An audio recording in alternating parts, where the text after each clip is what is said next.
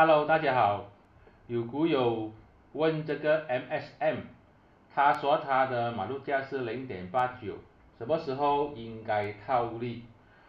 我们看图的话呢，可以看到大概是在这个价钱，也就是现在 0.98 这一边有很多这个筹码峰，它在星期五的时候冲高回落，站不上去，站不稳上去这个1块钱的筹码峰。也就是说，它的这个阻力线就是1块钱。如果下个星期它没有能力再次的站上去这个筹码峰，我觉得也是差不多要套利了哈。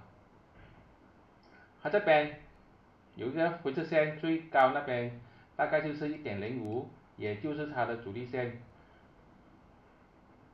1.00到 1.05 就是它的阻力线。